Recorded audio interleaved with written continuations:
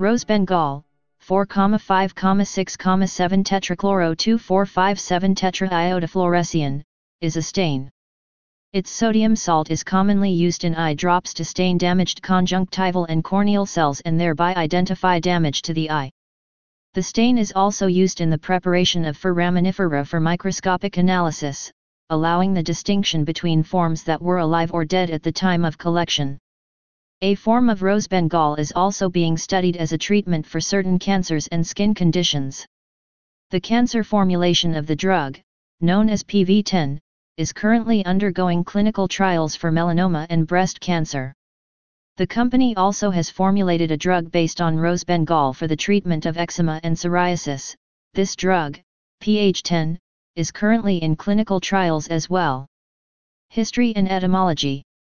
Rose bengal was originally prepared in 1882 by Gnem, as an analog of fluorescein.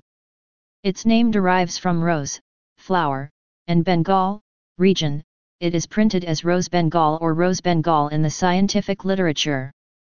Chemical applications.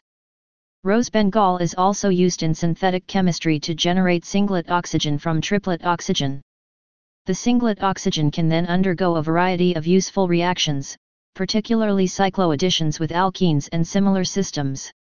Derivatives and salts. Rose bengal can be used to form many derivatives that have important medical functions.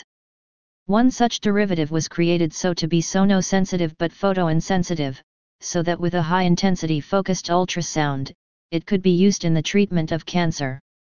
The derivative was formed by imidation of rose bengal, which turned off the fluorescent and photosensitive properties of rose bengal, leading to a usable compound, named in the study as RB2. Salts of rose bengal include C20H4Cl4I4052Na, Ca632-69-9. This sodium salt is a dye, which has its own unique properties and uses. Biological applications. PV10, an injectable form of rose bengal, was found to cause an observable response in 60% of tumors treated, according to researchers in a Phase 2 melanoma study. Locoregional disease control was observed in 75% of patients. Also confirmed was a bystander effect, previously observed in the Phase I trial, whereby untreated lesions responded to treatment as well, potentially due to immune system response. These data were based on the interim results, in 2009, of the first 40 patients treated in an 80-patient study. As of April 2016, a Phase 3 study of PV10 as a single-agent therapy for patients with locally advanced cutaneous melanoma, Clinical Trials ID NCT02288897, is enrolling patients. Rose bengal has been shown to not just prevent the growth and spread of ovarian cancer, but also to cause apoptotic cell death of the cancer cells. This has been proven in vitro, in order to prove that rose bengal is still a possible option in the treatment of cancer, and further research should be done. Rose bengal is also used in animal models of ischemic stroke, photothrombotic stroke models, in biomedical research. A bolus of the compound is injected into the venous system. Then the region of interest, e.g., the cerebral cortex, is exposed and illuminated by laser light of 561 nm. A thrombus is formed in the illuminated blood vessels, causing a stroke in the dependent brain tissue.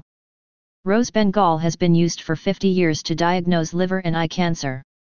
It has also been used as an insecticide.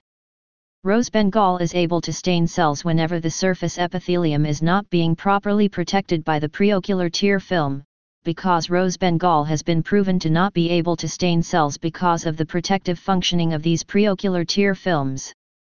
This is why rose bengal is often useful as a stain in diagnosing certain medical issues, such as conjunctival and lid disorders. Rose bengal has been used for ocular surface staining to study the efficacy of punctal plugs in the treatment of keratoconjunctivitis sicca. Rose bengal is being researched as an agent in creating nanosutures. Wounds are painted on both sides with it and then illuminated with an intense light. This links the tiny collagen fibers together, sealing the wound. Healing is faster and the seal reduces chances of infection. Rose bengal is used to suppress bacterial growth in several microbiological media, including Cook's Rose Bengal agar. Rose Bengal has been used as a protoplasm stain to discriminate between living and dead microorganisms, particularly for raminifera, since the 1950s when Bill Walton developed the technique. Rose Bengal acetate can act as a photosensitizer and may have potential in photodynamic therapy to treat some cancers. Please subscribe and thanks for watching.